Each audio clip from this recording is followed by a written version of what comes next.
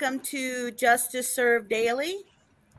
Thank God you cannot hear backstage for the first 15 minutes because we were all losing our minds in there, and we probably still will. So I'll warn you about that right now. But today I got the panel group up here, my Justice Warrior Research Group. So I've got Miss Page is on from Wales. Hi. And Mama Bear. Hi, and guys. Miss Kelt. Hey, guys. And although to our request, because we were talking about how hot outside is, some of us may or might not be naked. So we'll just share that out front right now. They made me do it. They made me do it. Kelt was complaining of how hot it was where she is. And we're like, well, just take off your clothes and get in a cold tub. There you go. And, we're just trying to help. Started it. We tried to explain to her that's how we're all doing the show. We don't know how. Please forgive us. Geez, I see what they do to me. Great You see how visual mean they are? representation to stop. It is. So if you're new, like, hi, Miss Kathy Parker, who's new to the channel, welcome to Justice Served Daily. We are going a little crazy here. But I see Polygraph and Jinx and everybody, and Shane. Hello. But yes, we were sitting here, and as we're trying to prep and get ready for what we normally call a casual show, but we kind of don't do anything very casual as we kept doing more and more research, and we're like, do we bring this up yet? Can we bring this up yet? You know, so we're trying to find that all, but so Shane is obviously naked as well. Shane says we're all naked. When in Rome. Thank you for joining in, Shane. We appreciate your participation. Oh my God, I'm gonna die here. We want everybody to feel comfortable when you're in the show. So there you go. So anyway, we are glad you guys are here. We've got some stuff we wanted to talk about for the Delphi case, and forgive us, the last couple of days we have been like researching, doing more researching, finding some more stuff on all kinds of things right now, and then also obviously for this show. But sometimes we need a comic relief, and obviously we're experiencing one right now to go through. So, yeah. What we're talking about. Yes, absolutely. So we are glad to have you. Kathy Parker says thanks. I think she's not quite sure about it yet, ladies. She's like, might have come to the wrong place. We're really Sorry, good, serious Kathy. people. We swear. We just we we're get in just those kinda moods losing it a little occasionally. But so yeah, we wanted to come on and share some information with you guys. Let me jump in here to be able to share screen, and let me put this here, and I will go and pop this up real quick to be able to show you guys this stuff and start discussion with you. Make sure. So we thought that we would kind of go through some information regarding the case and have some of our reaction, because we can't hold back when we are talking about this stuff originally. And sometimes we like to be able to try to go on live a little bit more casual. This is kind of, I guess, semi-casual here. We're going to have some slides, which normally I try to not make it too formal while we're just kind of discussing. You know, we'll tell you the difference between when we have solid proof, whatever of stuff, or whether it's maybe our thought process or on our opinions or any type of speculation that may go on. And honestly, some stuff that if we just don't have enough to 100% bring it to you, we don't bring it to you because we don't want to bring wrong information to any of you guys. And one of the things that we really wanted to talk about is the Richard Allen coming forward, and what we learned and stuff from that reading. So, I mean, we all knew that everybody was pretty much in shock, that we were like, okay, how the heck did we find out about Richard Allen so late in the game when we find out that he had come forward, you know, early on for obvious reasons. You know, it wasn't him coming out of the goodness of his heart. He really kind of had to come forward because we all know that there were witnesses who saw him, and he knew those witnesses saw him, obviously, because he even identified the witnesses when he gave his statement. So I wanted to pull this up, and let me see if I can get this out of the way, if it'll move correctly. There it goes. So right here, again, I just showed you this is coming from the defense team is trying to argue that the prosecution, the police, just did not have enough information to move forward in probable cause to be able to arrest Richard Allen and to search his house. And so part of that information that's in there shows in that probable cause affidavit that on September 21st of 2022, so let's keep that in mind. This is on September 21st. So Detective Liggett, who was provided, now let's focus on this. He's provided a tip narrative from Orion. Den, and then it's C000074-01 to review. Okay. And that it was from the DNR, Lieutenant Dan DULIN. And then it has the narrative as follows. So, as you can tell, well, maybe you can't or not, but in the documents itself, in part of the probable cause affidavit, when they pull information from someplace else, you can tell that the wording is, you know, it's like a screenshot. They take the screenshot of that information and they drop it in there. They do not retype it. They do not redo anything of it. In the probable cause affidavits, when they pull up information from other sources, they will drop it in the document. So this is when it goes where that Mr. Allen was on blah, blah, blah, blah, blah, blah, blah. So, and then we also wanted to point out when we talk about this that Richard Allen's cell phone did not list an IMEI, but did have an MEID. Now, way back when we talked about the cell phones before, we described what IMEI is and MEID. We're not going to go as deep as we did before, but we do have that information. But I want to talk to you guys about the Orion system really quick and let you know what information we know, what information we have in regards to that. Did you guys want to say anything at all about what we, you know, about that document first before I go into the Orion description? No, you probably don't want me to. I just saw the weirdest thing. No, can I say it, please? I got to think if I can here for a minute now. Wait a minute. Let's see, yes or no. I know. Just help me if I understand this right, and mute me if you don't want me to say it. It says here, his cell phone did not list an IMEI, but did have the following. They looked at his cell phone. When?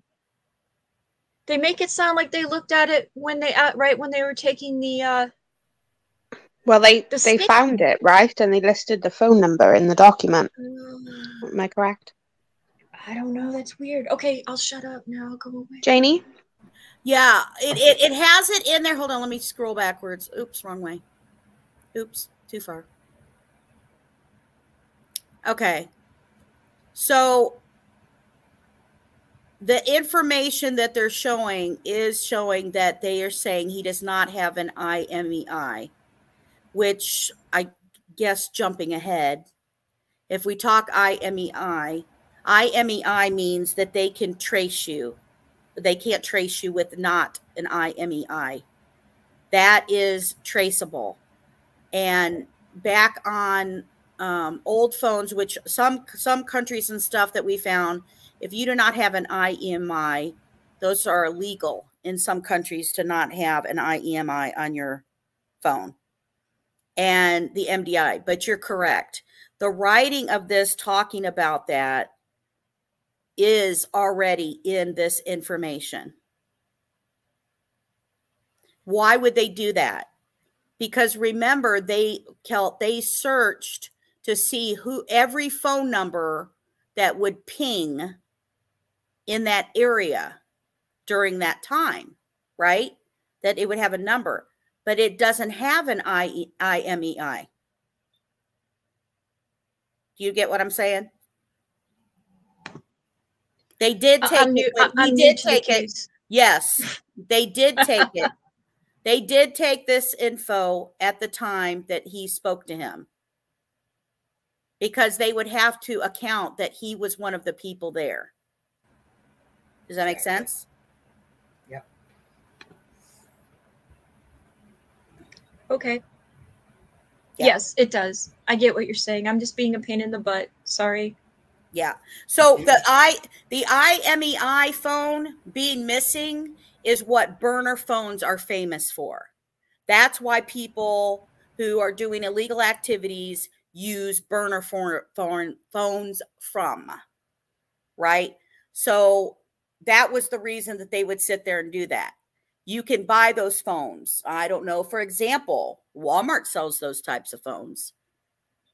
You can buy those like crazy, right? You could get those phones that had no IMEI. Mhm. So you could have that burner phone. And who worked at Walmart?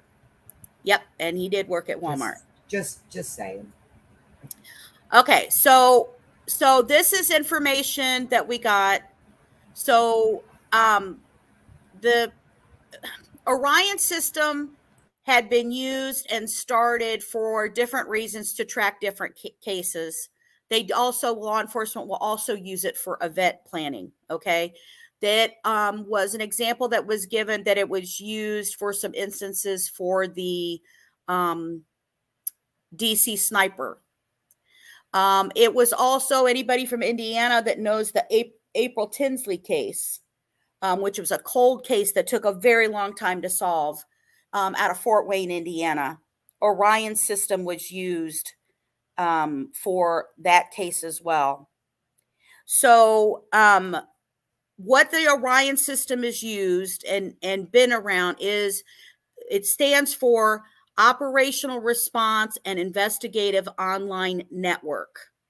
So it gives FBI and partners real-time online network to quickly and effectively coordinate efforts in a crisis situation. So no matter how many law enforcement or whoever people are that are gathering all of this information, specifically used also for tip lines, right? We had tip lines that were going on.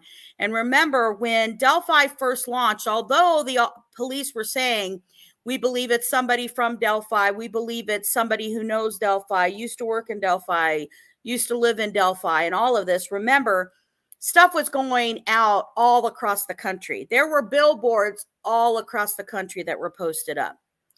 And so all of this info was going out. So that way, if it would expand anywhere, that they would have info that would come in. So let me give an example. And now I won't even remember his name, and I'm going to say it. The guy busted in Colorado. Somebody help me with that one. The one who got, he was a person on a trail. He was from Indiana. He has a history of yeah, the axe guy. assault in Indiana. He was registered. Daniel Pearson?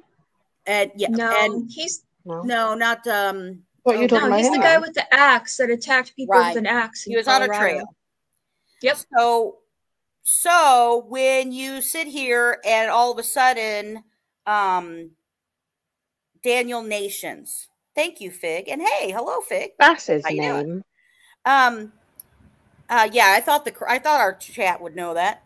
So when Daniel Nations is entered in the system, and they have similarities, a guy from Indiana, he took off, he was hiding, he was wanted, he sat here and you know, attacked somebody on the trails in the woods. So all of a sudden that information and stuff would come forward. So if it expands out there, all of a sudden that's why this tip will come forward and you'll hear about it.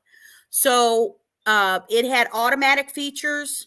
So like when a phone tip is entered into the system, Orion can actively process that data, and then it pushes leads up forward into the investigation.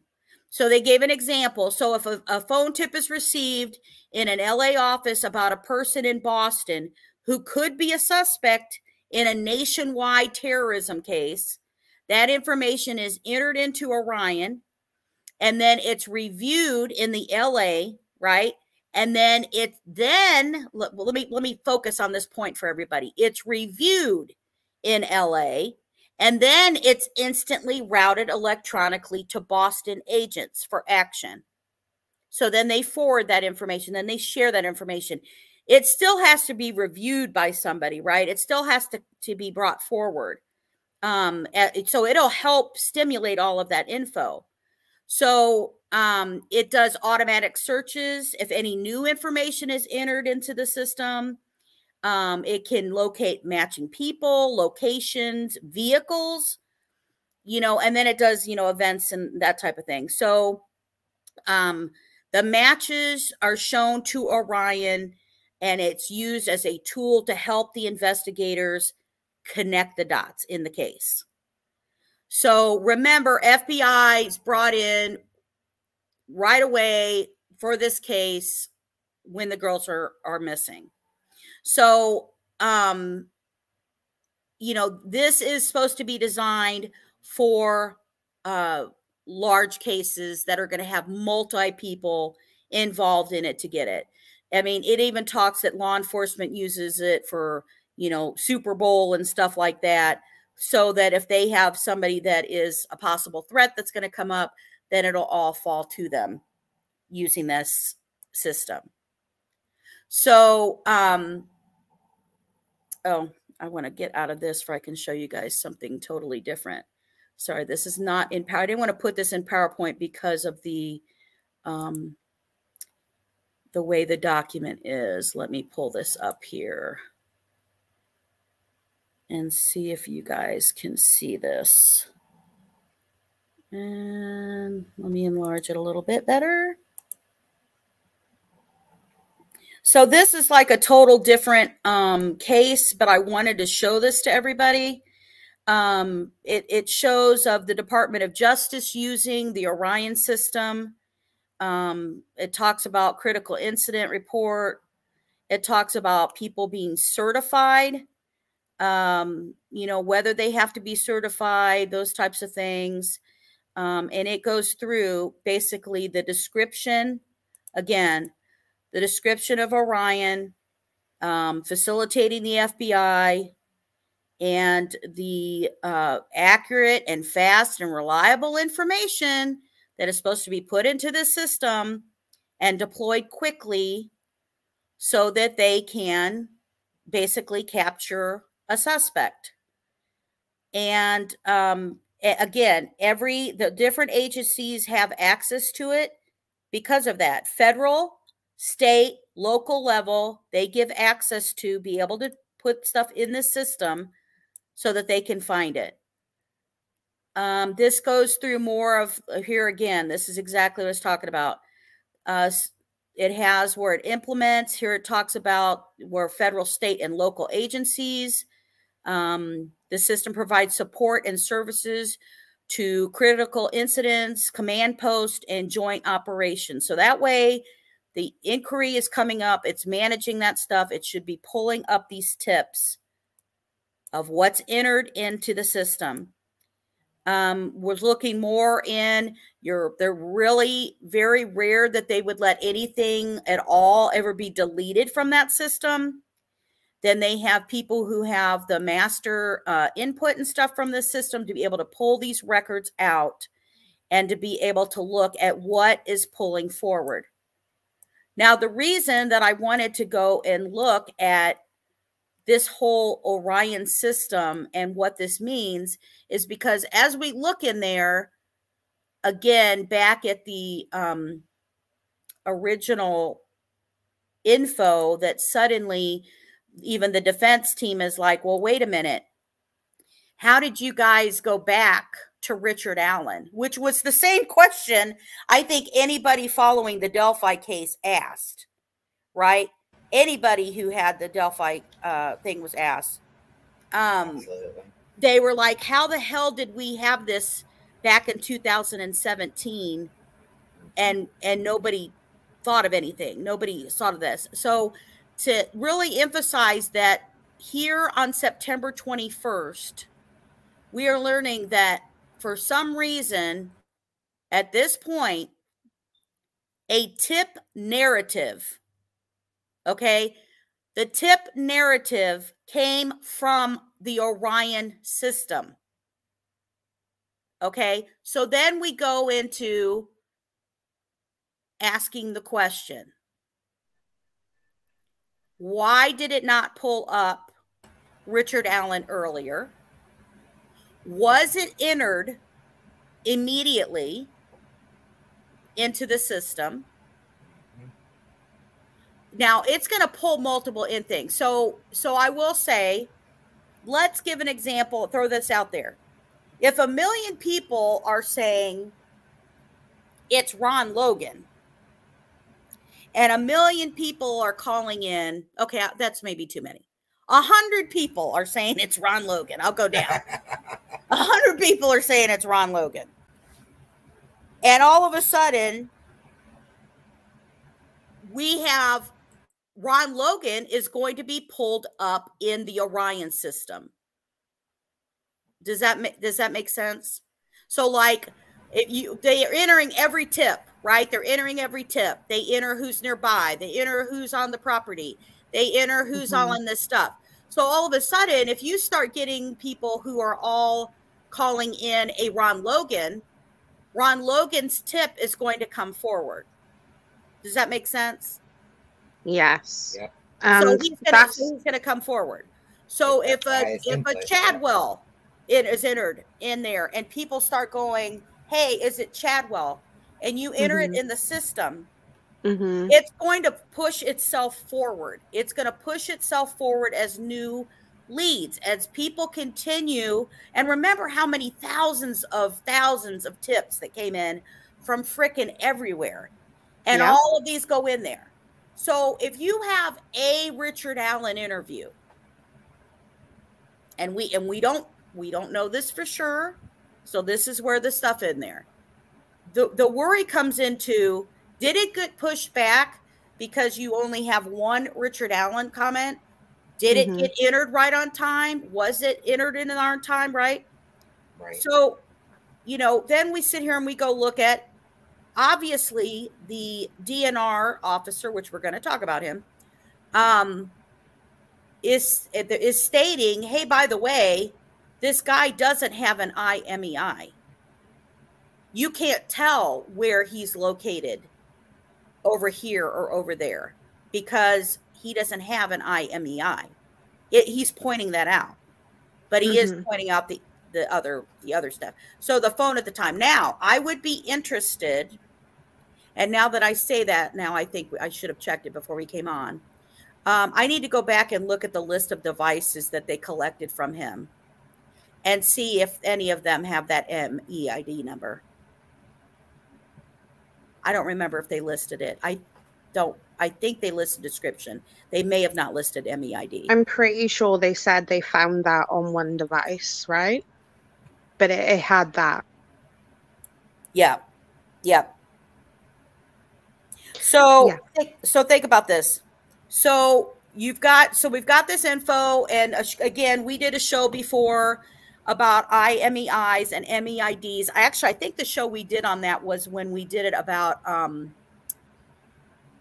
Keegan Klein's phones, and that was because when they talked about what phones that Keegan Klein had and what he didn't have with them and what was here, and they were talking about IMEI numbers and MEID numbers at the time. And we had done some research and stuff on that. So we not going deep down in there again. We can, if you guys want to hear all that stuff, is wonderful. But so when you look at that, it talks about that this number is able to identify. It's got the markers on it that you can locate it. Why does it have it on there? If you ever know that an IMEI is, I lost my iPhone, I want to find where the heck it is, and that's what will help you locate where your phone is located. Otherwise, you're not. Burner phone's popular to do that. So this is what I wanted to show you guys also as an example of the IMEI and the numbers of where you go and you get your phone. You're going to have both of those on there. Most providers will not let you have a cell phone service if you do not have an IMEI number for it. They're not going to let you. I have a question. Go ahead. I have a question I don't think anyone knows the answer to. There's a couple people in chat that might know. When did they check his phone for these numbers? And I don't think any of us know, because it looks like it's indented with the statement, right? No, it's part of the statement. It's the same font. It is the same font. Yeah. So when did they find this out? He had to get it from him at that time. Oh, okay. Good. Do you see that? Yeah. If you look back at that font is all indented. That is the indent of the screenshot of information when he gave it to the DNR officer. So the DNR officer did take that. He had to, Kelt, because think about it. The original search of who is around here, they were trying to see what phones were pinging within that area, right?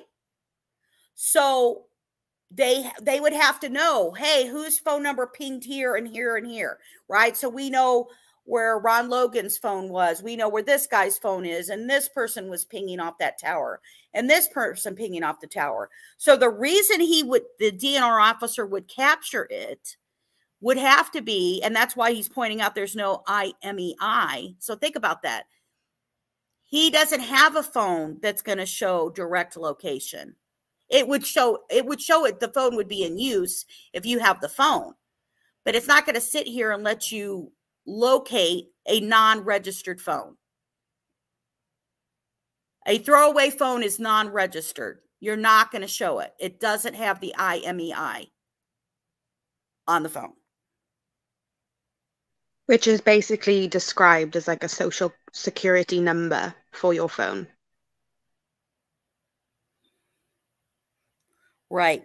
Samantha, yes. They have to have nowadays, and I looked up the stuff because there are some laws in some countries, they will not allow any phones without IMEIs to be sold whatsoever. If the phone is capable of having an SD card that they sit here, they can sit there and sell you. But if you go buy a phone that it's IMEI, it doesn't have one, it is hard for providers, and at least in the information that we looked up today, it did say that most providers, because they can't trace if some of it is stolen, may not give you service on that phone. And also, if you purchased it online instead of purchasing it through the service provider, it's basically you're on your own too. You know, God forbid it was stolen also. So. Yep, Tom, it would show if the phone would be in use. But if you don't have an IMEI to track you and your phone is not registered because it is a throwaway, they're not going to know who you are anyway. They won't find you. So, and again, we're sitting here discussing why and how did this September 21st thing supposedly jump out in front of them now? Yeah.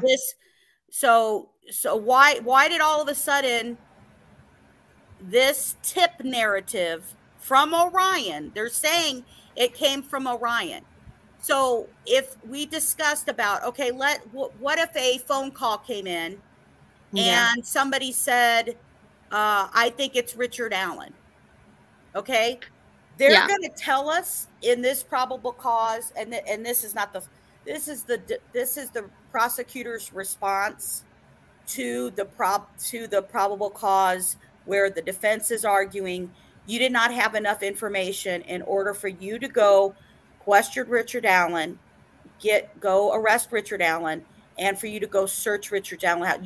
There wasn't enough probable cause for you.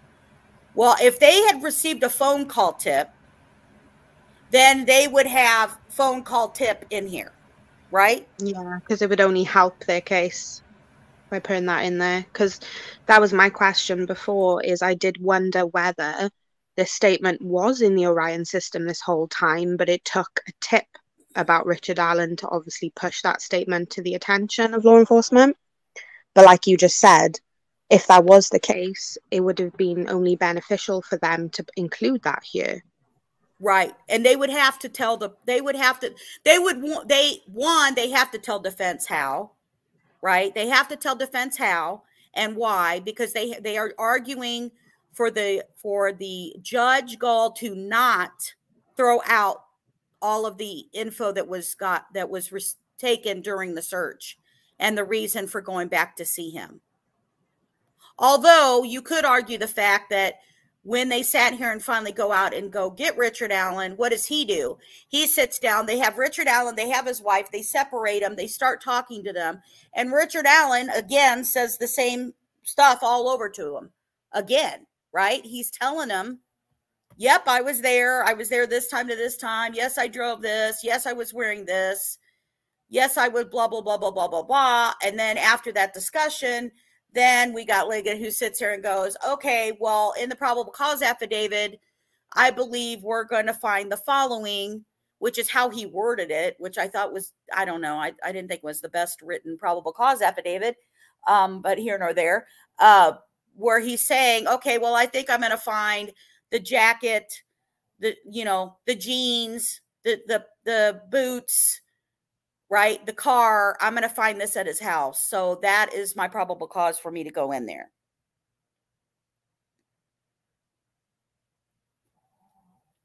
So we've got this here.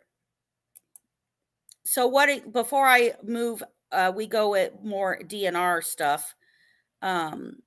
Ladies, your thoughts on what stuff on this information, on it being found on the it being on Orion system. I think I just have more questions like everyone else does at this point, where we are all wondering how, if this statement was taken in 2017 and apparently collected into this Orion system, how is it only into 2022 that it was stumbled across by Tony Liggett? It's just still confusing to me. Do you guys think it's pretty much academic how this tip came up? And the point would be that they had to have a reason to bring him in, and that's what we're trying to figure out. But does bringing him in matter when they were writing this request for a search warrant? I don't know if this is, I think they could have written a request for a search warrant even though they didn't have the Orion part. Maybe. I think so. What do you guys think? I think that's the reason that they justified, if you look here, this is the beginning of how he justified to go in there. So the affidavit for the search warrant that was done.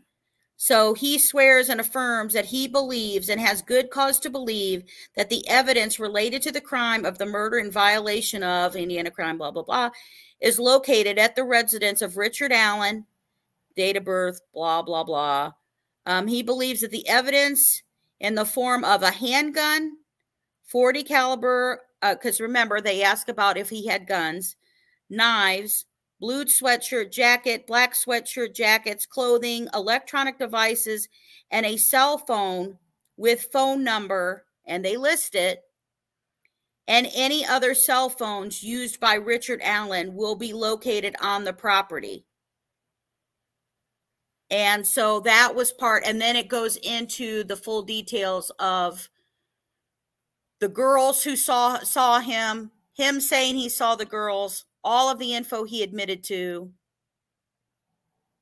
Now, for me, in my opinion, I still believe that there's a Keegan-Klein connection. And I know anybody who watches, that's watched any of the shows that I have, it's because you can't erase that the police came forward and stated that an Anthony Schatz profile was speaking to Libby. And now, is it somebody else using Anthony Schatz? Of course it can be. But the creator of the Anthony Schatz profile was Keegan-Klein. Keegan-Klein used to speak to teenage girls to get images and stuff before he ever created Anthony Schatz.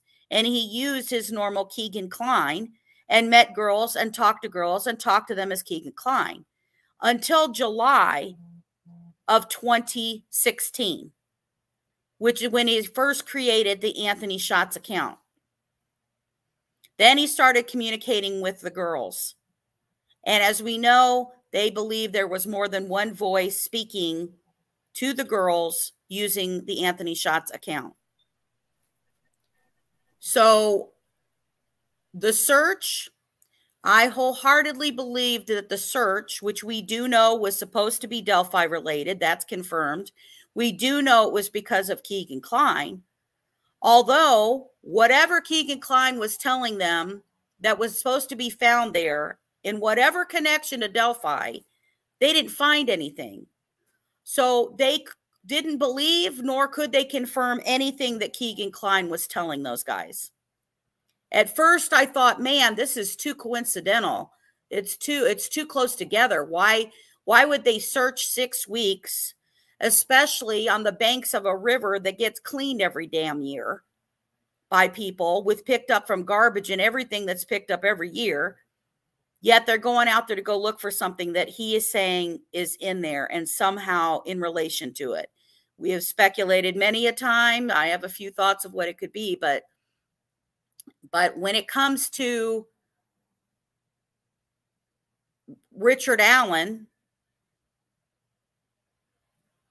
this whole Orion and the system coming up, just, I don't know. It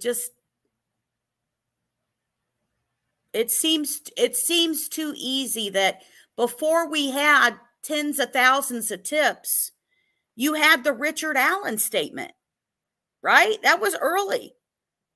How did that not come forward? Was it not shared? Was it not entered in the system? Was it late? Was it put in the system late? Was it sitting on a desk and then somebody else entered it into the Orion system? Did somebody prevent it from getting put into the Orion system? You know, that it just kind of doesn't really, for me, it just kind of really doesn't pass the smell test. That's just my personal opinion.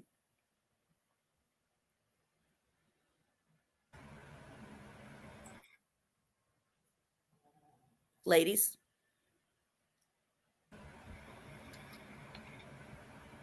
To me, I don't think we'll ever know, but I'm sorry, Mom Bear. I think there's going to be a date on the entry date. So if they use this as a learning opportunity, they can go back into Orion, and they probably have it in the metadata, like when was it entered. But we'll never see that. But hopefully someone sees it and learns.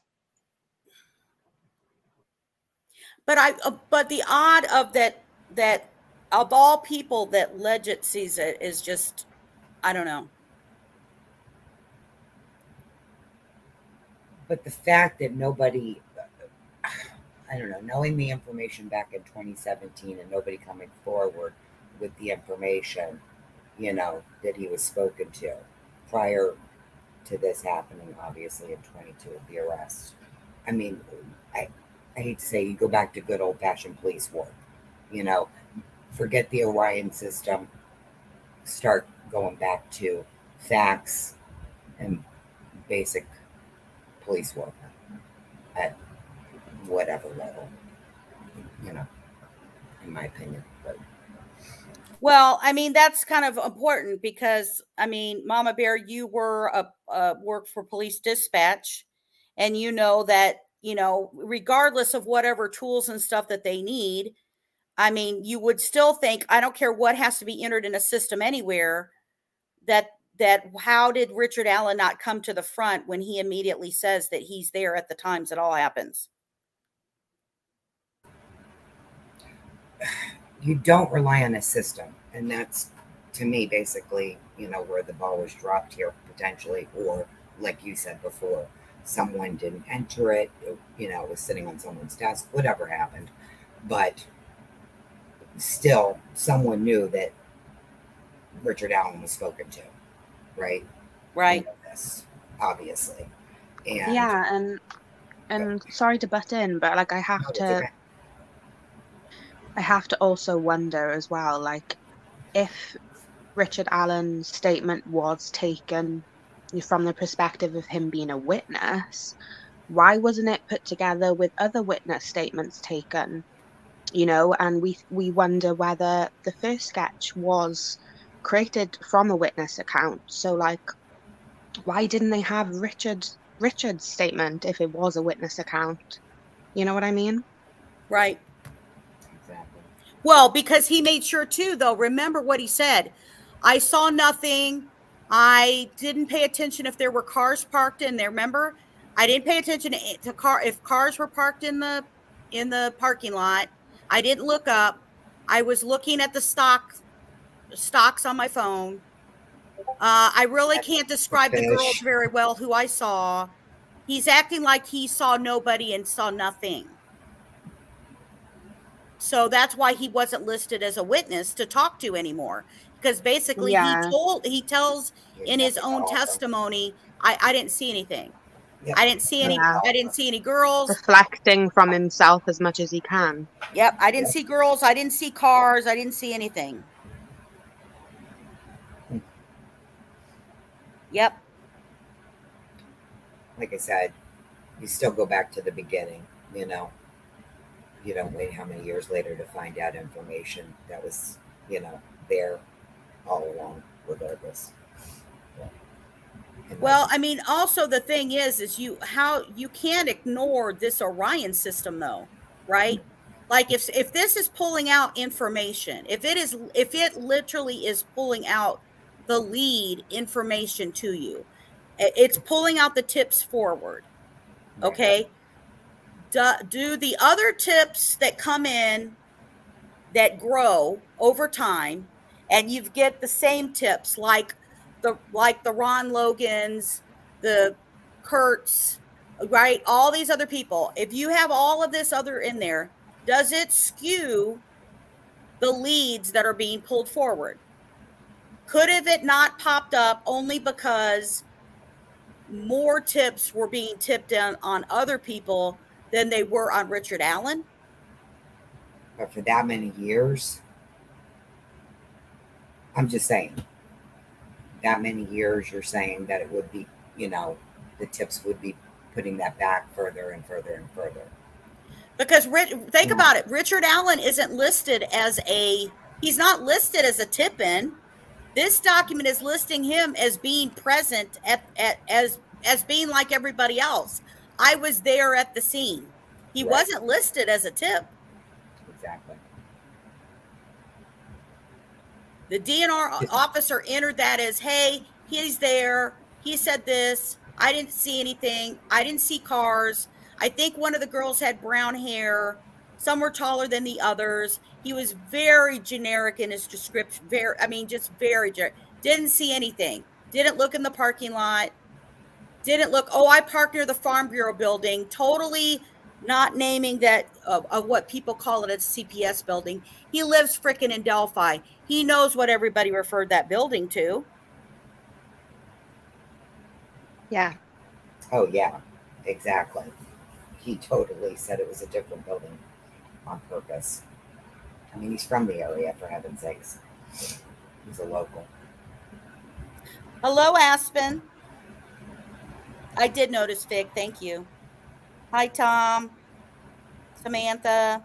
Sorry, we're yapping and keeping in there. We're trying to keep an eye. Butterfly kisses. Yeah, that's part of the problem. They did not look. Yeah, Tom, in the description, I think I still even have the whole thing up here. Let me see if I've got it. When he talks about the description of the girls. So what are you guys thinking about the phone? I mean, wouldn't that make it a little suspect there too? I mean, I'm just saying about, hey, by the way, he has a phone and it doesn't have, you can't track it. Well, they're known to do that, obviously. All right, so here, oh no, that's right. That's not the one I want.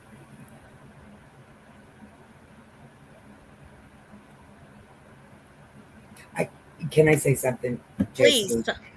Again, I'm sorry if I'm skipping ahead, but I got to come back to the fact that, we have Richard Allen, who has admitted, not once, not twice, not 3 times, but 5, 6 times, that he has admitted from his own mouth, on the phone, on tape, that he has done it.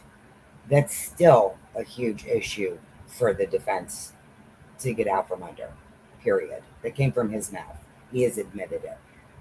So, I know all this and what we're going through and stuff, and how I feel about all the information and stuff. But it really comes down to the fact that he has admitted it. Really, that stands, all on its own. So here we see that the investigators talked that they interviewed 3 of the 4 girls who were on the trails that day. And then when it goes down farther,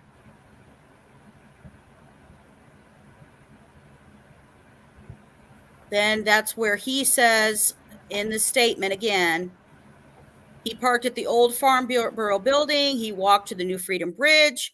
While at the Freedom Bridge, he saw 3 females. He noted one was taller and had brown or black hair. He did not remember description, nor did he speak with them. Well, they did speak to him and he didn't say anything.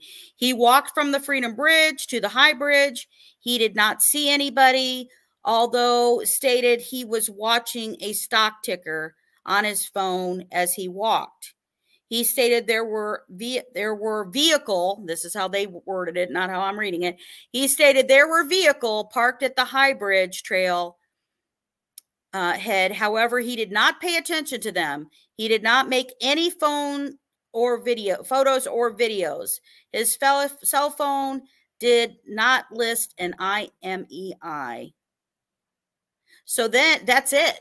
I mean, that is the total capture of somebody who they're not, again, we got to remember, this is entered in the Orion system not as a tip.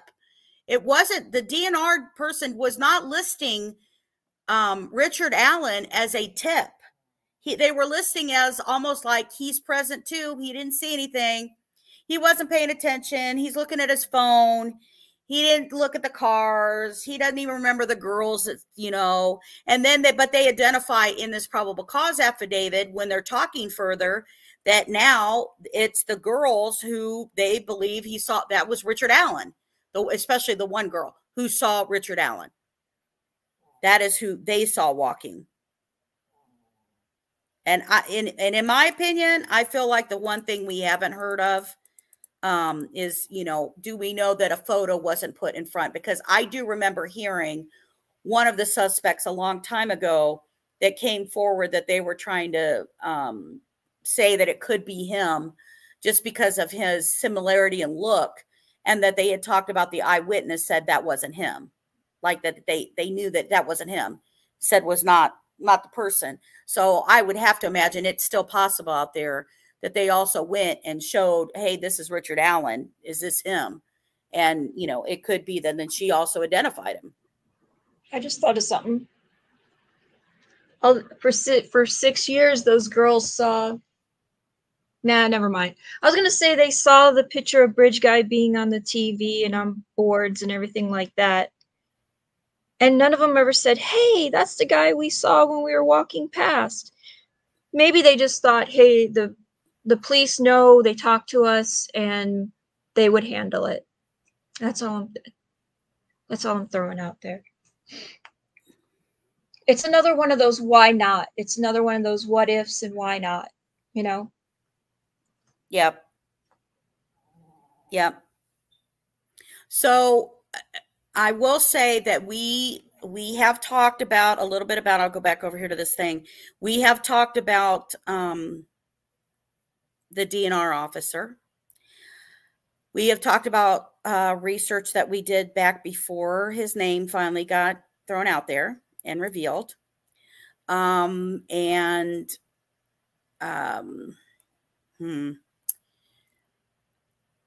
trying to think how appropriately to say this. Okay, so the DNR officer, I'll let Mama Bear start. The DNR officer is still involved in the Delphi community, correct, Mama Bear? Oh, she had to go. Yeah, she was having a situation. She had to leave. Hopefully she'll come back. Okay. All right. Well, Paige, do you want to speak to that? Yeah, sure. That we found him. We do. Well, I won't say we found him. We knew where he was, but we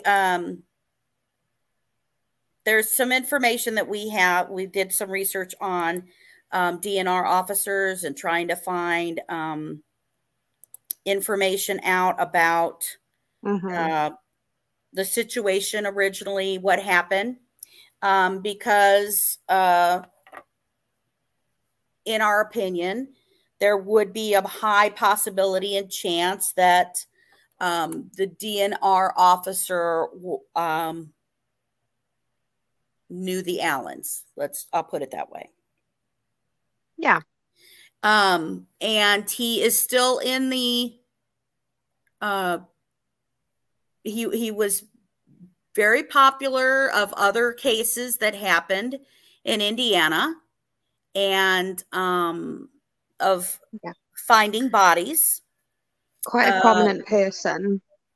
Yes. He was one for a 4-year-old who was swept away in Delphi and went, they were trying to look for this little girl. And she was not found right away. And when was this? This one was, I'm going to go pop this. I'm going to pop this out for I can go pull it up out of our Discord thing here. I think you said 2015. Yeah, we have a 2015 body that was found and in Deer Creek. And in Deer Creek. Then we have that was a 2015 case he did. Then we have the 4-year-old. And then we have the last case that he did that was in there was 2022 when he was still the lieutenant for DNR before he got promoted. And I one of the things I just found a little odd when we were looking at it, guys, was just really kind of the creepy stuff of that when they were looking for the 4-year-old, they made everybody kind of go home and were like, we'll come back later when it's daylight. And the wording and stuff from that was done to the media was a little bit odd to me. Wait a minute. That sounds familiar. Yep. That's what I said. I'm going to try to pull this up. Yeah, it was very familiar. And we read a similar statement in regards to Delphi where they exclaimed that they wouldn't continue the search after nightfall for the safety because of people getting hurt. The officers and everything. Mm-hmm. Sorry, let me share this now. I can share this. So, yeah, we found 3 cases of that he was involved with. They were all search and rescue of bodies. And let me go back. Don't leave me. Was it this one? There it is. Am I still sharing my screen, hopefully? Yeah. Okay. So this is the Deer Creek, still missing. This is the 4-year-old. And it has DULIN's comment in here. And then when they interview him, and it talks about for people to wait and come back the next day, which I don't know why, but it was pretty haunting to me to read it.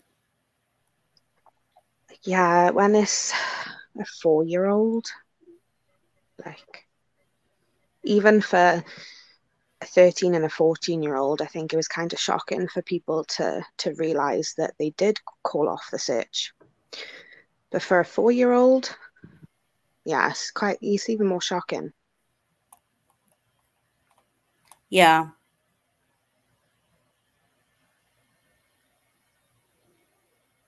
Sorry, I'm trying to catch up on this comments. French. Ron Logan, PCA, stated the girls were dropped off at 1 p.m. Last phone ping from Libby's phone was 2:13. Phone pinged 1.2 miles north of MH Beer near Mears Cemetery. Well, the girls were dropped off just a little bit after 1 o'clock.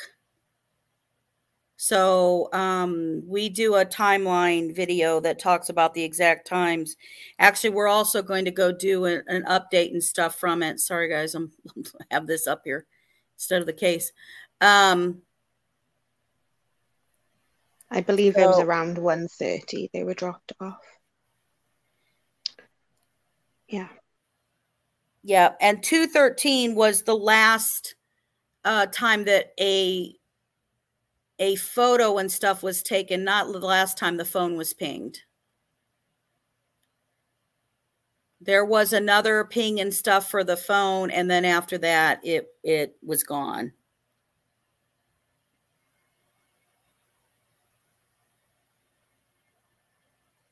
So let me pull up the other case that was in here too.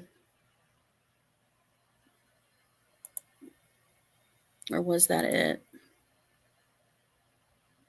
I don't want to pull up the wrong one.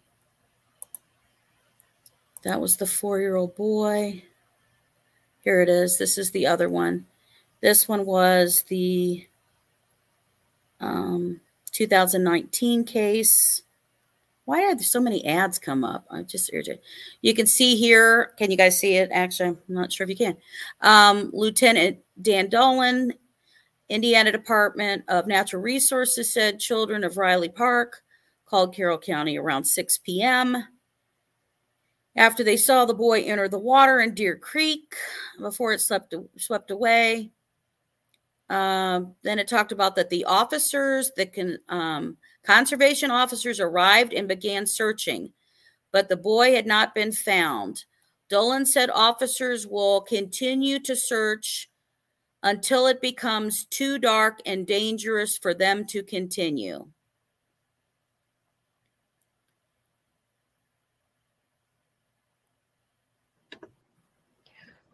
And Here's then an interesting question.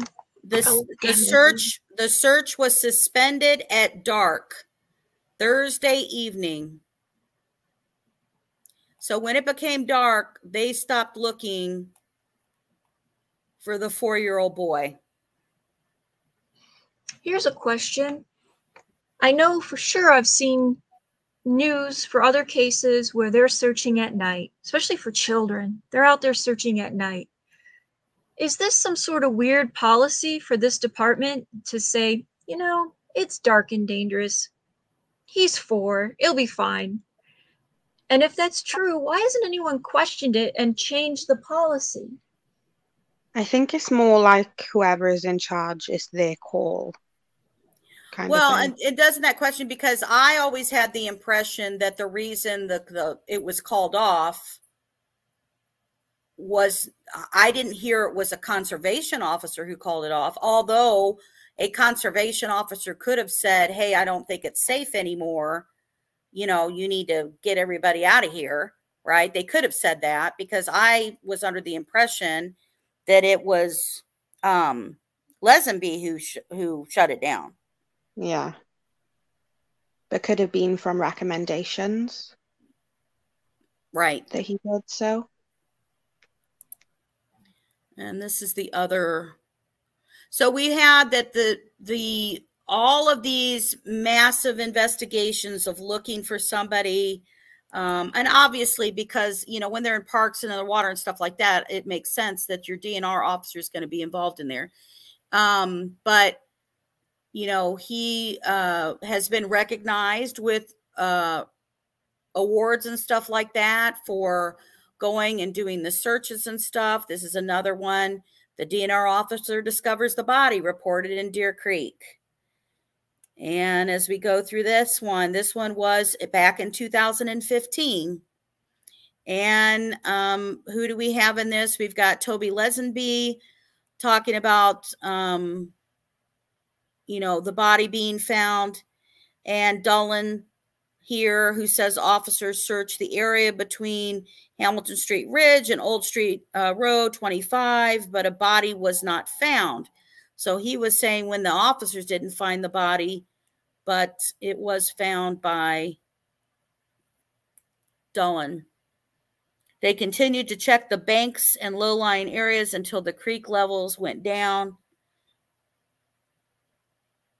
And that's when they ended up finding him. So he was responsible for 2015, 2019, and in 2022, bodies being located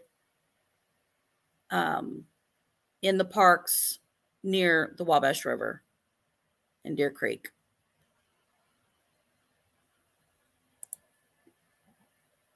So I find that interesting. The other thing we obviously want to point out, and I know some of you know that, you may know it, you may not know it, is that he was present during the press conference as well. In 2017, on the 22nd of February. Right. That is him there on stage. And yeah, that was interesting. There's some other stuff that we have found really interesting. I'll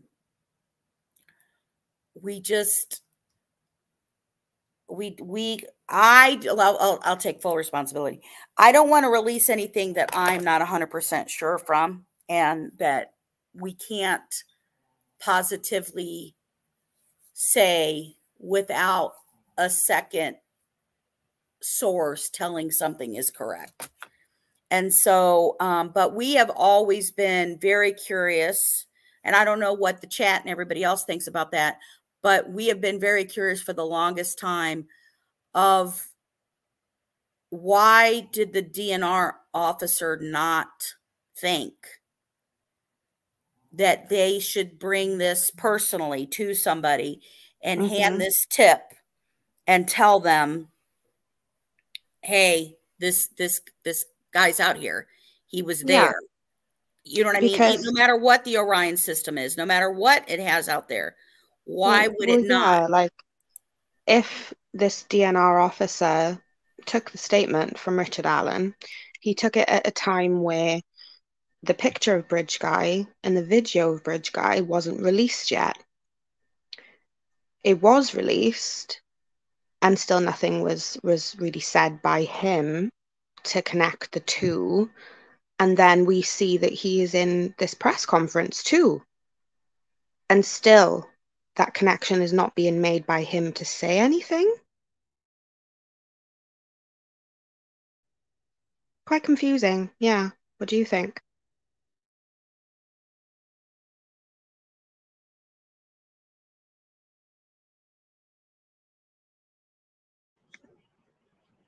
Am I supposed to say something witty and on point right now? I think No, Justice must have had this. She must have need this. Anyways. No, you can say something witty. We're all waiting. Too tired, man. Let the Red Bull hit. But you guys know how I feel about. Well, what do you think about what I just said? I think Dan DULIN and his behavior no, I'm not even going to say post.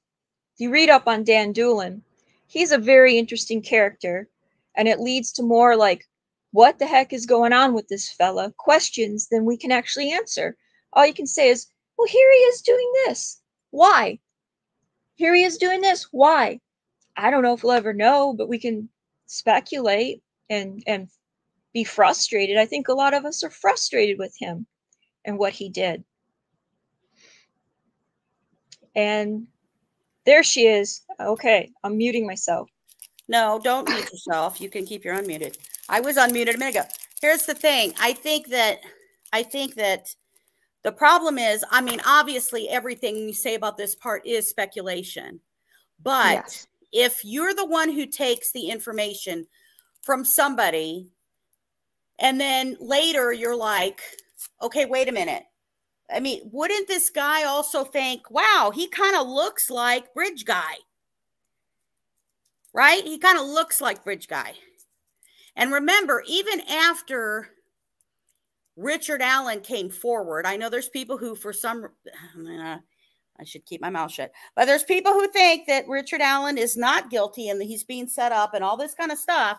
Well, if you think that he's being set up or whatever, they still were showing the picture of Bridge Guy way afterwards. Then they went to the video of Bridge Guy because they're like, we still haven't identified who this guy is. So wouldn't DNR think, wait a minute, that's him? Wouldn't Richard Allen think, wait a minute, that's me? That is me crossing the bridge. And I'm sure his comment was, holy shit, because remember, it was just within the day afterwards. They found the phone under Libby's body, which she could have been trying to hide it. She could have been whatever. Then they turn around, and as soon as it comes out, it doesn't come out as a video when we first get it. It's a stilled photo. And we don't know where they got it from to begin with. Yep.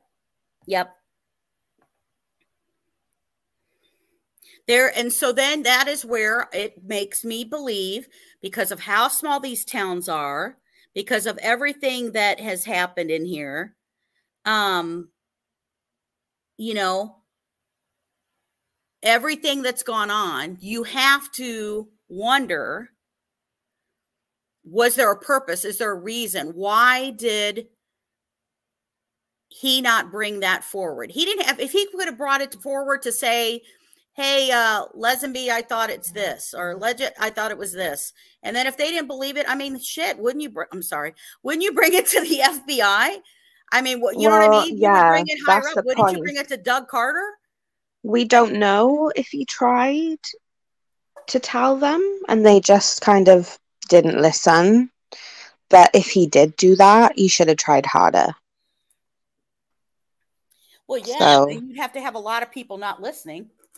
I mean, yeah. You just can't help if there's just a across the board level of apathy going on there, or is it a deeper, darker place that it takes us to? I And just find it again, hard guys, to we're just believe, like, speculating. he was a respected, like, he's a respected person in the Delphi community. Like, the roles that he is in and in the community, like, I'm pretty sure he's probably quite well known. So, wouldn't his opinion be beneficial for law enforcement? Like, wouldn't they want to listen to something he'd have to say? Do you know what I mean? But look at they did used to listen to him. Look at the cases he solved. Yes, and in every news article is always like led by him. There's quotes from him, you know. So if he did approach anybody with the info on Richard Allen, I'm sure. I mean, I find it hard to believe that they wouldn't have listened at that point, you know. Absolutely. Absolutely. And he is a firefighter, an EMT. And right now he is running, what's his official title? Or do I need to pull that back up? He's a captain, you know, for the DNR department, National Resources. And he's in Lafayette now, isn't he? Mm-hmm. That's quite a commute, isn't it? No, not too much. Not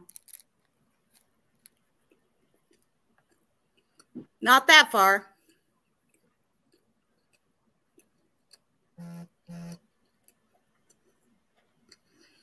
But you got to think, DNR usually doesn't sit in an office. No, it's more of an outdoors kind of role. So then it goes back to the big mystery of this was forward. We didn't see it. We didn't have it. It went to the DNR guy. It was even in the Orion system. So what do we believe? Did this just randomly, Orion system pulled it out on September 21st and it popped back out? Or we have to wonder why, though. Like, it wouldn't just do that for no reason if we didn't have more than just that statement, if it was there the whole time. Right.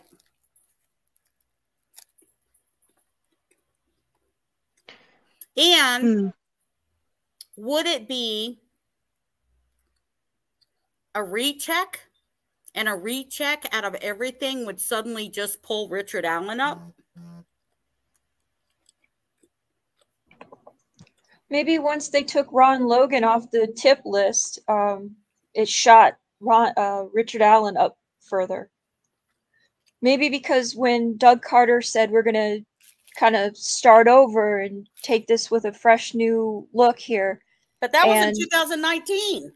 Yeah, a new investigative strategy. That was all right. 2017, Ron Logan would have been taken off of the list after they served the probable cause. After they served the probable cause, they searched him. They sent him to jail for other DUI, charges, lying about all that unrelated. shit. Sent him to jail. They didn't find any other shit on him. They didn't find anything that connected him to it. They let him go. So he's out. So all of a sudden, 2019, we have the new press conference. We have the new image. We have the new, now we're going down, you know. Yeah, we have the audio path. Down the hill. In this room, or I may have talked to you or somebody you know. Well, I think in the end, there's going to be some finger pointing. And it probably comes down to human error.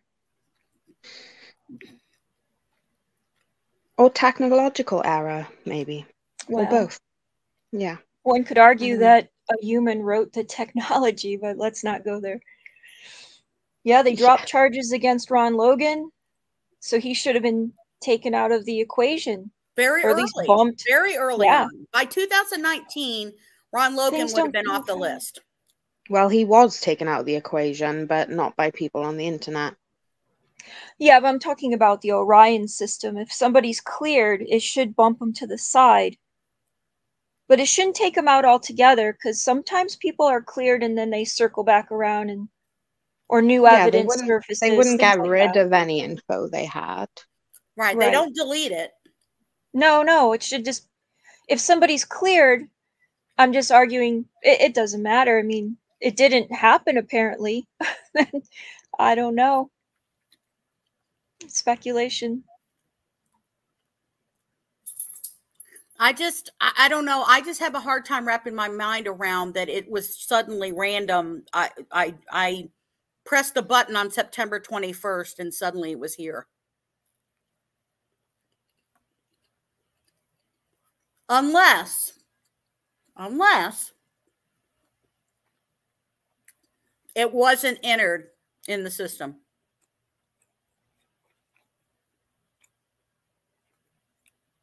So let's think of it this way. So the girls we talk about, the 3 girls who saw him, would they be entered into the Orion system? No, right? They're not. Why would they? They're not suspects. So maybe Richard Allen never got entered in the Orion system because he was present there. Maybe it never got entered. But doesn't it have underneath where it states about the Orion system and like how they came across this about Richard Allen? Doesn't it have a case number? It's like I'm sure someone. Any interview, like that paper I showed. Yeah. It's like a incident number or something, for lack of a better term, official term. Does that not mean it would have had to been recorded or no? I don't know. Me neither. That's why I asked. I don't, that's the thing I don't know. If there's a suspect, if there's tips, if there's info, that all gets put in Orion. But if you're present there and you're considered maybe a witness, that's why I threw out if the girls would be in the system. They wouldn't be, because you're not going to have them pulled forward as a potential suspect, right? You're getting your tips, your leads is coming from that. So would have Richard Allen's paper actually ever been entered in the system because it wasn't a tip from somebody? It was just an interview with somebody who they were assuming was there and saw nothing.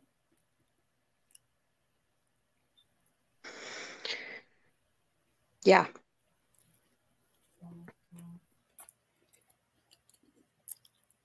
And I agree with you, Mark. I don't think he's a lone wolf either. Yeah, me neither. You know, it could be as simple as that they're trying to connect. Honestly, Keegan Klein, just as minimal as the setup, as allowing the setup using Anthony shots. Why do I believe that? Because you can't ignore that the police said they're still looking for somebody. They think somebody else could still be involved.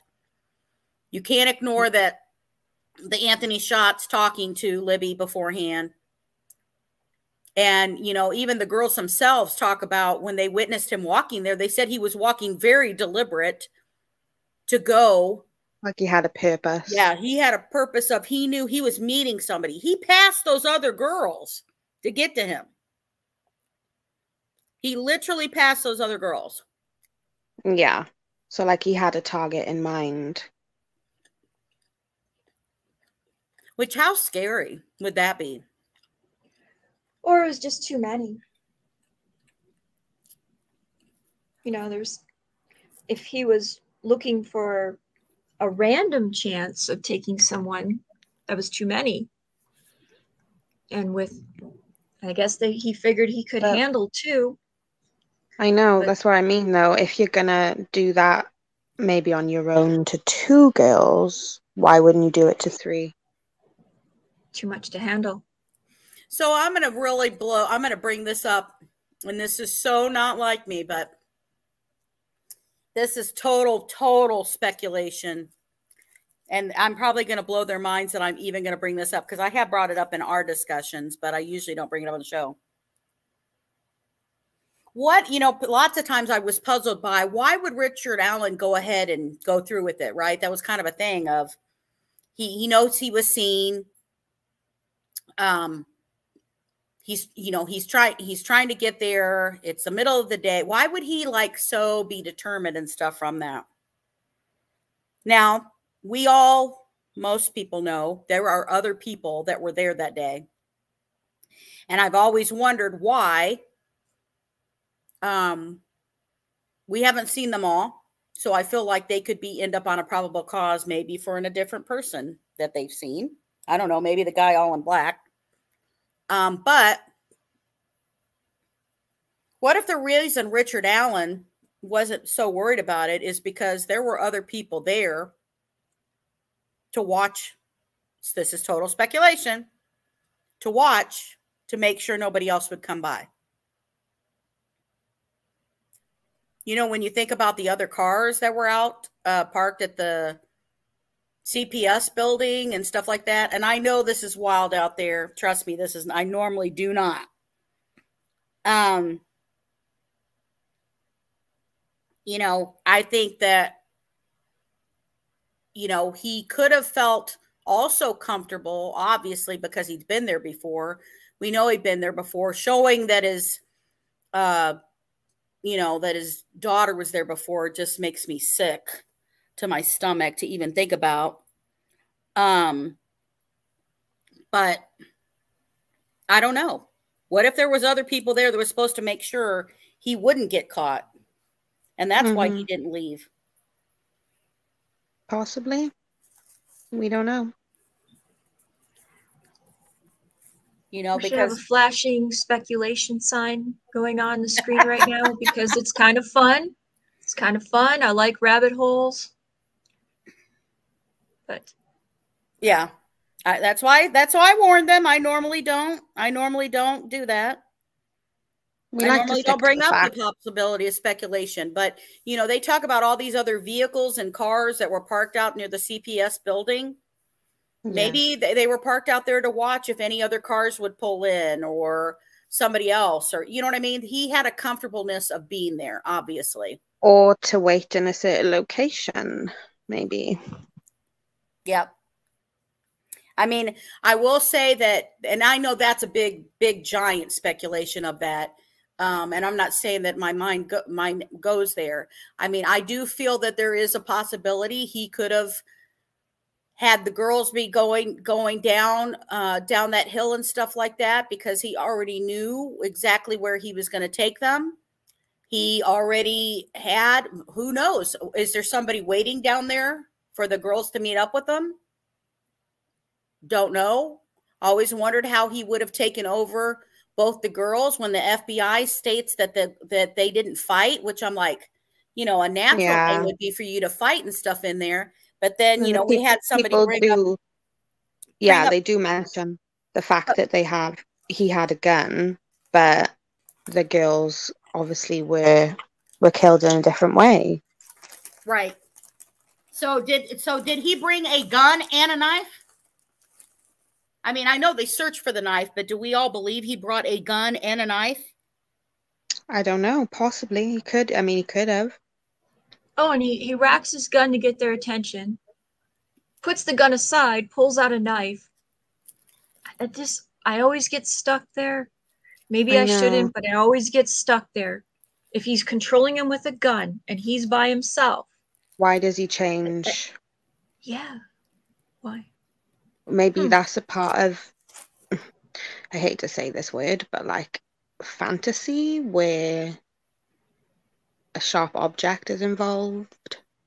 Yeah, but it's the logistics of putting the gun aside and getting the knife.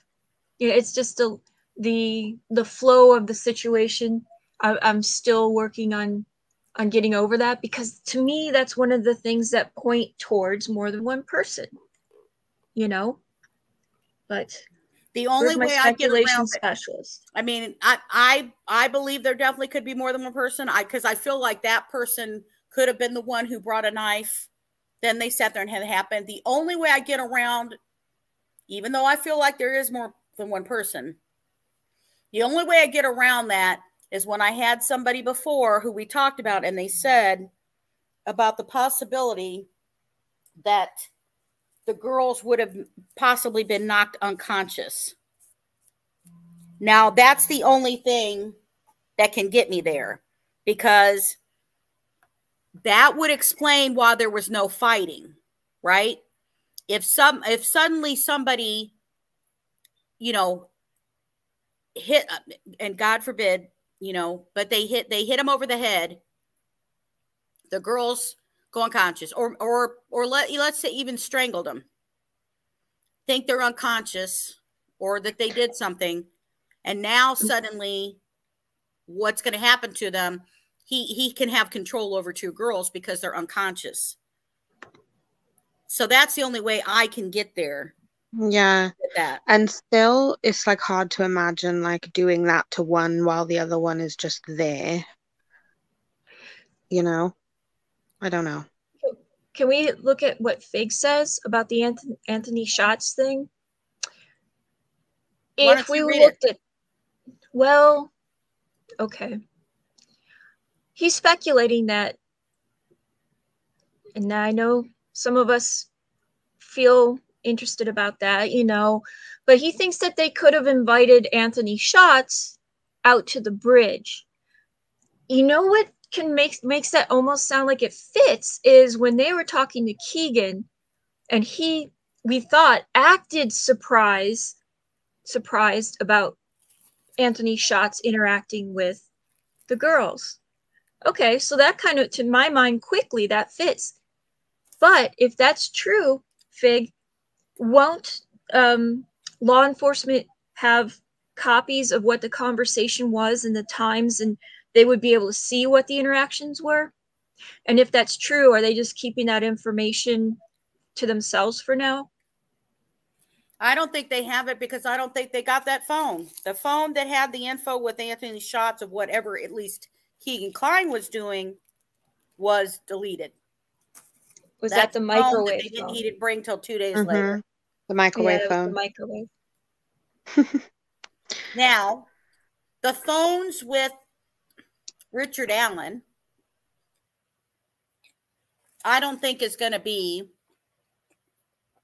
having, unless he's an idiot, Anthony Shot stuff in it. They could try to check if they can connect to have any type of communications, any stuff like that. Find out usernames he had, other things that he went by, and connected it. You know, remember the late shout out about Yubu, about the Yellow app. That didn't happen till April of 22. Why? Something was found there that they said Anthony Shots was using the Yellow app. Yeah. And it was mentioned briefly, and apparently they were going to investigate in France. Yep. And we never heard anything else. JSP. Yes. Refresh my memory. Is Yellow app one of those apps that erases conversations after X amount of time? And so there wouldn't be proof? There's nothing it's recording whatsoever. It is not recording. Okay. Even the videos that kids would do to show, once the video is done, it's over. Now, now let me say this. If I'm watching your video though, I can record it, right? I can record it and keep it. But as far as that you're making a live video with your friends, I can't go back and see it after it's over.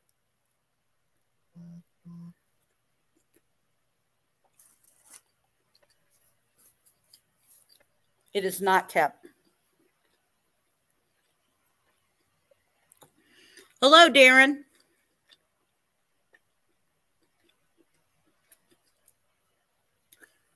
Yeah. I think with that, with Keegan Klein, I mean, I just don't think that they have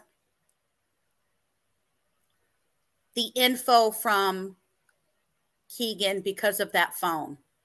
If they would have went in during that search warrant, the initial search warrant, to make sure they got all his devices and got that particular device, I think this case would have been solved very quickly.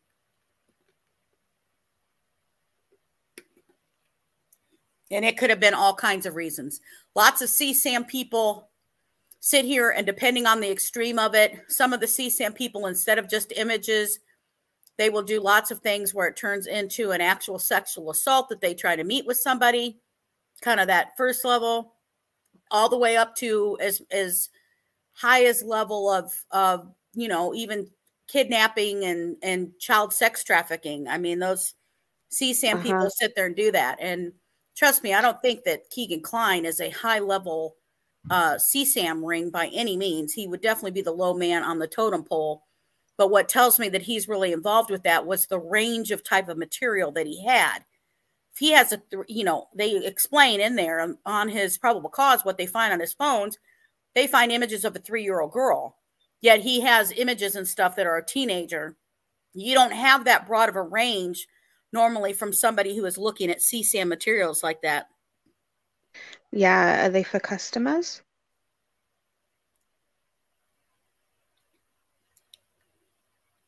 The drop-off time wasn't 1 o'clock. Let me see if I can find that quickly.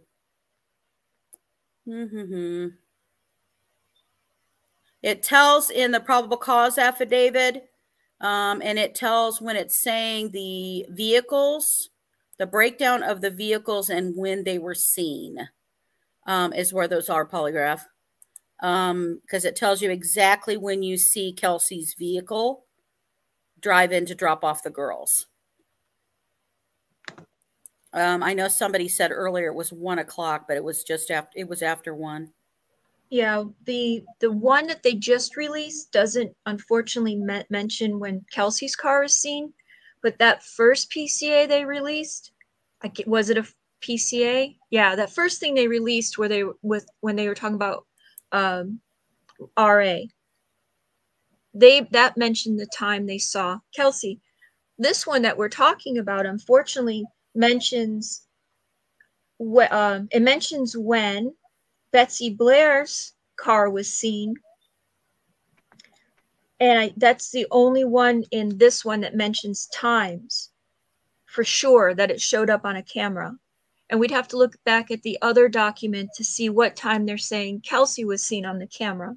Yeah, and if you go back to the video of that we did about putting the puzzle pieces together, we show all of that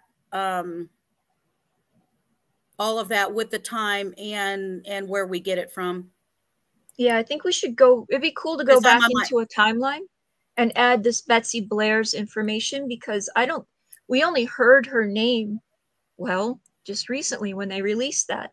Yeah, we took the one that we did back then, as we've received any of the news clips, any press conferences that were held, all the probable cause affidavits, everything from that, we put that together in the puzzle pieces, and then we did the full timeline of as things happened, as they were provided then. Yeah. And then as we received names.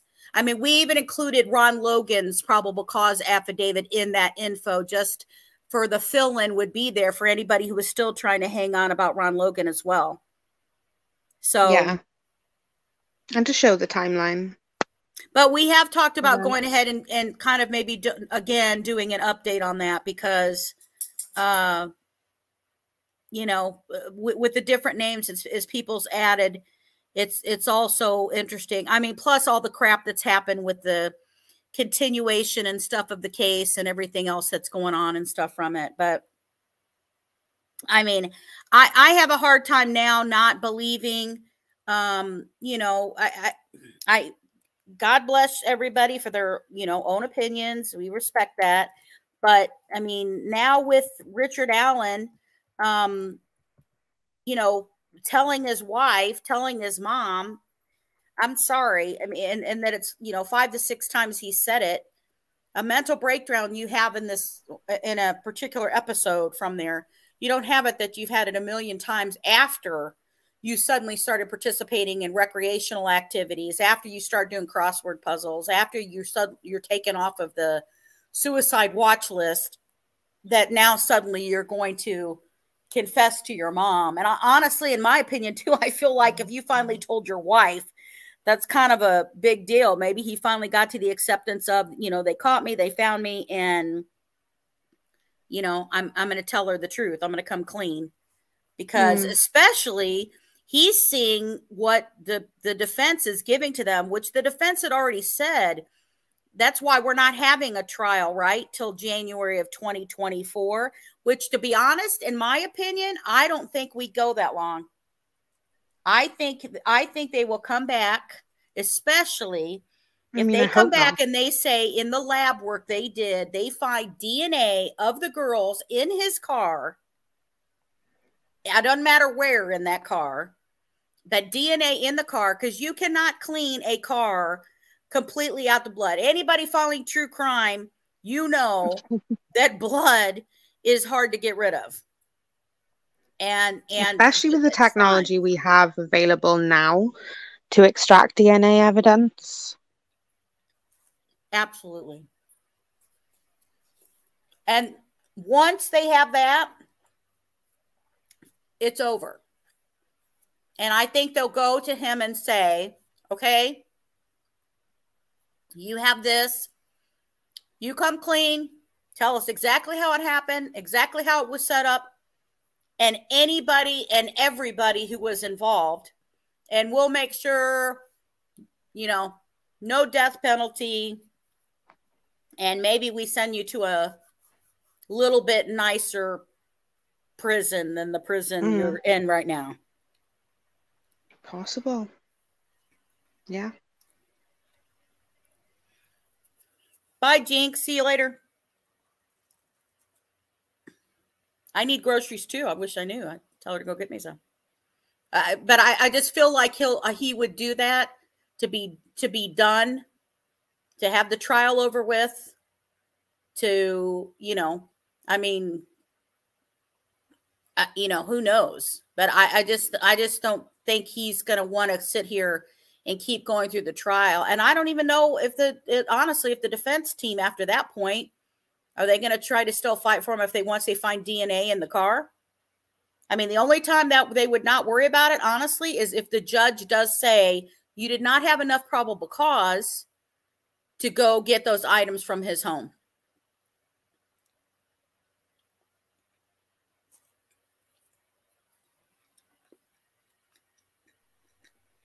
Participating in...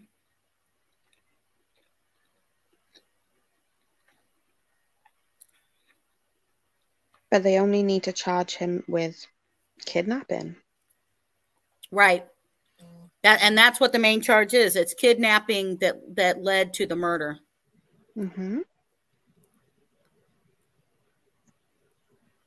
I agree, Fig. Yep.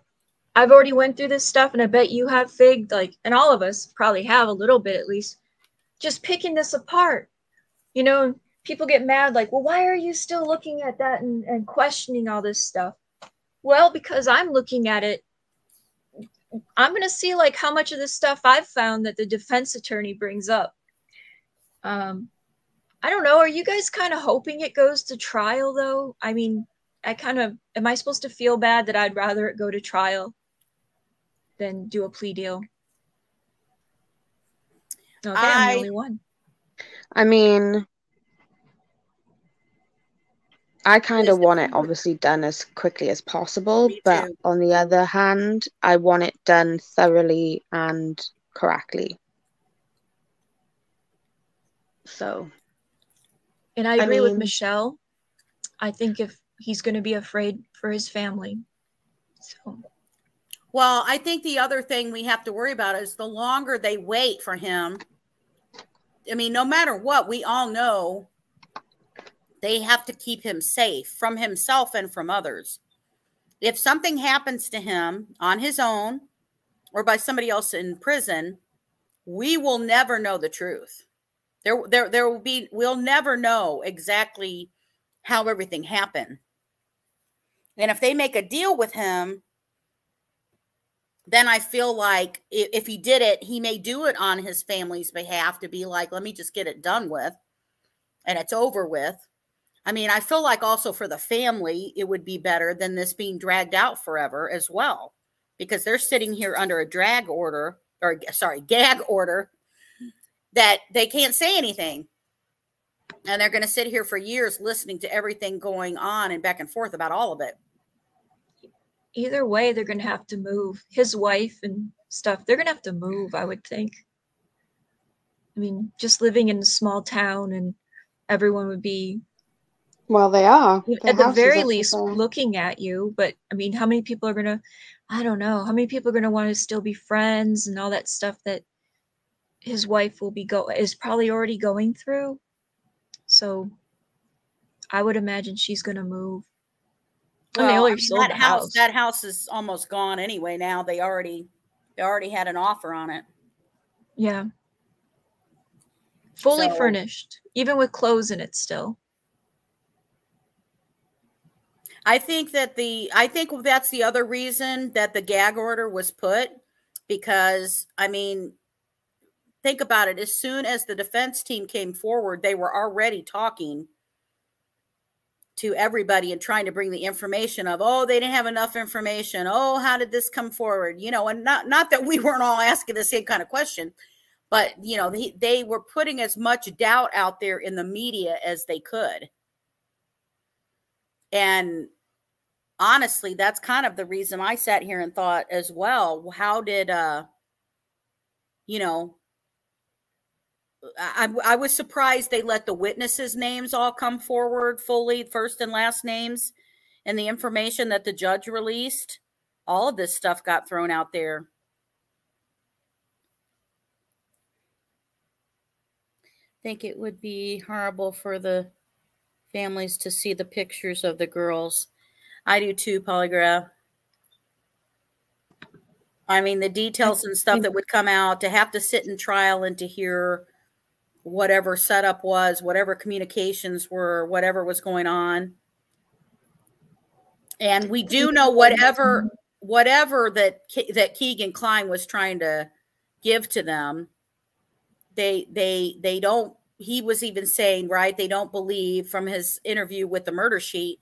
But I mean, honestly, even if Keegan Kline was saying, like, let's say Keegan Kline was saying, yeah, and so is here, or was involved, they ain't got to believe that. They're not going to believe a dang word he says at all, ever. It gives them gives Ellie something to dig deeper into, though. Gives them a lead. Hey, did you see how you're stuck with me now? I'm sorry. I did see. Yeah, let's talk about. Is it true that they stole something from a neighbor when the police finally got reason to search? Oh, the whole lawn tool thing, or something, that he stole tools from a neighbor. That was going around. But no, because they called him in and then got he got called in on October 13th. So we saw the info that LIGGETT had the info on September 21st from the Orion system, supposedly pulled this tip out, gave the tip. October 13th, they re-interview Richard Allen. And when they talk to Richard Allen and his wife, he basically confirms everything he said before. And then that gave them been able to write for the search warrant, because they said everything he just said that he has and his clothes that match and blah, blah, blah. We can go find it in his house right now. And that's why they issued the search warrant on that same day.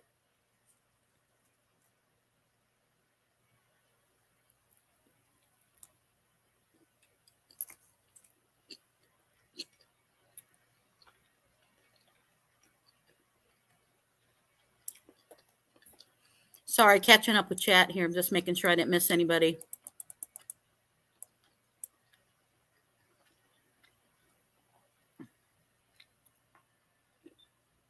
Yeah.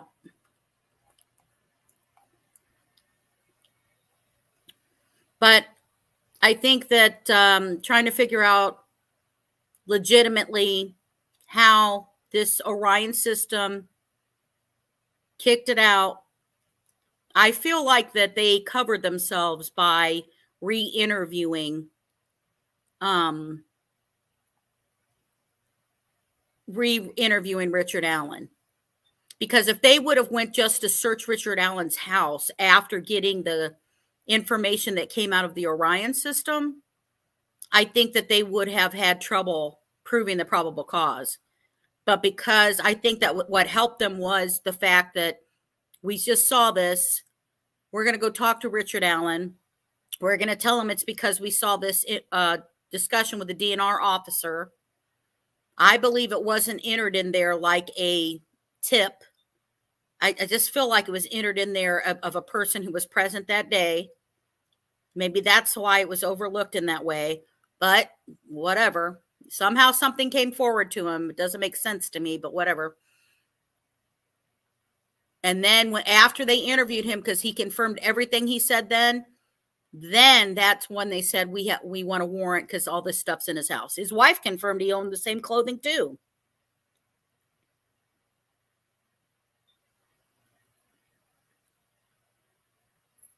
So I don't know. I think it'll be I feel like it will go to probably end up in a deal. If the judge does not throw out the info, does not throw out the probable cause affidavit, which I don't think they will, because he reset everything he said to the DNR officer. It's enough for probable cause. They got to go in probable cause. They got the search warrant. They did it. I don't think there's going to be a problem.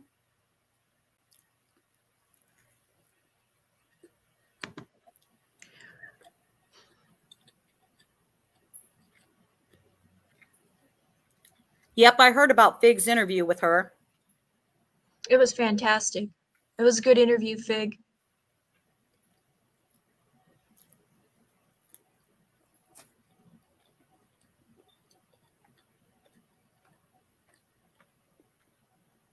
I'm surprised his wife was still there. I'm surprised his wife found out in April, went physically to see him in May for the first time. She sees him in May and then shows up to court.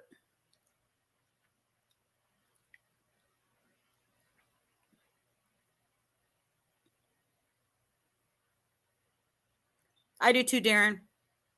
We're in that. We're in that, Darren. We just can't say anything right now.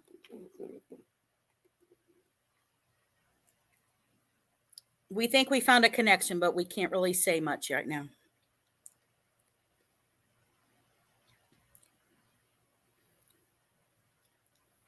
And you can't have people from that town and area and not think they all don't know each other. I mean, everybody knows that if you look at Delphi, Peru, all those areas right there. You can't think that they don't know each other.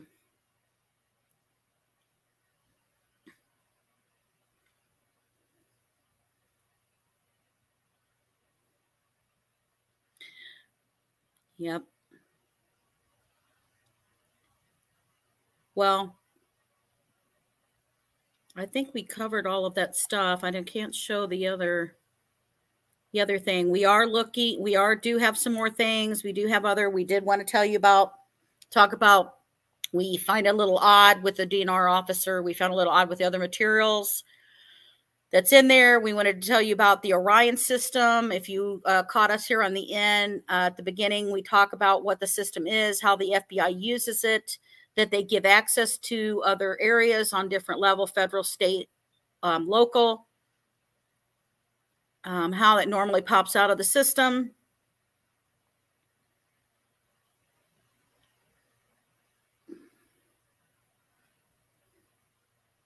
Yeah, an interview with him would be great. Yeah, I think that I think I think that there's some people looking into that. I do believe that there are people looking into him as well. Definitely, if we are not aware of information that was purposefully not brought forth or not entered into the system, I'm sure that they're looking at him. And they would know that, you know, obviously better than I or any of us. So if we get, like I said before, if we get confirmation of what other stuff that we know about it, we will share. We will go through that. We wanted to talk to you guys about this. I will tell you, we do find it very interesting that right after when Keegan Kline was supposed to take his plea deal, there were some serious CSAM guys that went down. This next CSAM group I'm going to drop. Also, I have some stuff from Indiana Internet Crimes Against Children stuff to share that I'm going to do in the next video. I may also just kind of put it as its own little separate thing to let you guys know about as well. And share that interesting with you guys. But I feel like the one reason that, you know, when Keegan Kline they thought was going to do that, I thought that we're going to probably announce all these other people that they would have busted that were part of his stuff. And I think they went ahead and, you know, pulled the plug on going ahead and arresting some of these guys that that they were holding on. But I'll be covering those in our next CSAM video for you guys to see and stuff like that. And also we have info of that. I know you'll be shocked by this, but child trafficking is increased in Indiana. And I think that's also because we've had the increase of people reporting CSAM. I don't know if that's a bad thing. I mean, I know a lot of people are like, oh my God, I wouldn't want to live in Indiana because of all that. Well, be honest with you, you know, there's a lot of people out there you may not be aware of. And because of this, because what I attribute to Libby and Abby, and I think will be their legacy, is that they brought this forefront, especially in Indiana, and created so much awareness that it has brought people to be brave enough to step forward and to say this is happening to them, where a lot of people don't. A lot of the girls and boys it happens to, they don't. So, and really, to be fair to Indiana, I bet you every state has its incompetent police, and it has maybe at least. It's not like Indiana has the run of pedos, you know. If we did a deep dive into my state, it's probably a mess too, you know.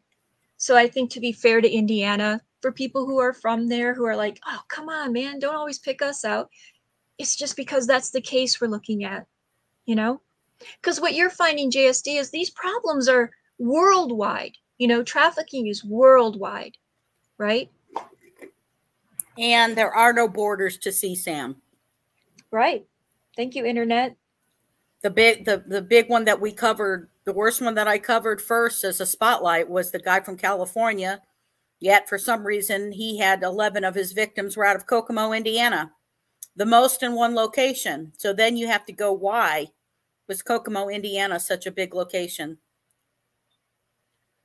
And we've had a lot of people busted from Kokomo and around that area. And Kokomo is very close to, it's not far from Peru and all of that. It's just kind of like that circle, kind of like that region area, right? Particularly there, we have had so many busted. And these guys aren't just the viewers of having it. They are producers of it. So, but I appreciate you guys all being here with us today, going through some of this material. We were going to show something else, but, you know, we didn't get the confirmation that we wanted on some of it. So when we can, we will show you. But we want to create the awareness of stuff about what is going on. And like I said, you guys all know my bias. I know I have a bias. I feel like that the Anthony Schatz, Keegan Klein connection is there. I just can't let that go. I can't let that go, that I feel like that was part of the setup for this event to happen. And the bravery of those girls and to know that something was wrong, to have that feeling that something was wrong, to start filming it. So, but I appreciate you all being here. Great people who dropped by. Thank you. You know, Aspen for dropping in, and thank you, Fig for jumping in. Yeah, thank all of you guys. Darren, Samantha, Michelle.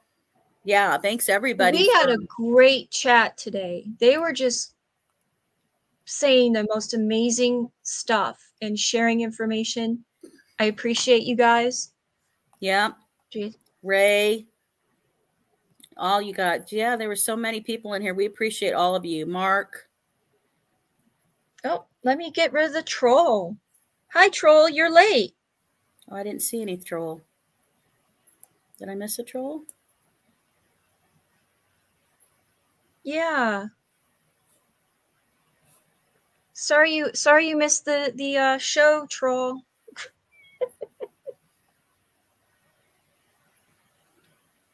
And Michelle, I'm glad you enjoyed it. We enjoyed having you here and you participating. Yes. And Kathy, that was our new person too. Yes, yeah. We were being silly when we first came in. We were cracking up laughing, trying to get over here and get started and stuff, guys. So we appreciate you.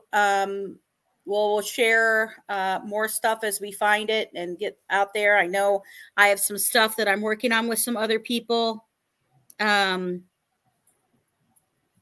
Yeah, I do too. I do too, Boost Mobile. I can't let that go, that he's involved with some of it. I think we're going to learn that more. I was really hoping I felt like we were going to find out another chunk after Keegan Klein's CSAM local charges, not federal, local charges were done. I felt like we were going to find out some more, but then that got delayed. So, but yeah. So we appreciate you guys being here. Kelt, thank you for coming up. Want to say thank you to Mama Bear and to Paige and stuff for being up here too. Want to thank all of you guys for being here in the chat, participating with us, sharing more with us. I know I've got some info that I'll be doing with some of the other shows that have invited about talking about CSAM, child sex trafficking. I know I've had some shows invited on that. I'll let you guys know about that too as I go out there and share that information. But I really appreciate all of you. I appreciate you guys all caring about this case of these girls here in Indiana. And thank you. And thank you for making sure that justice is served daily. Please like and subscribe, guys. And we'll catch you again soon. Bye.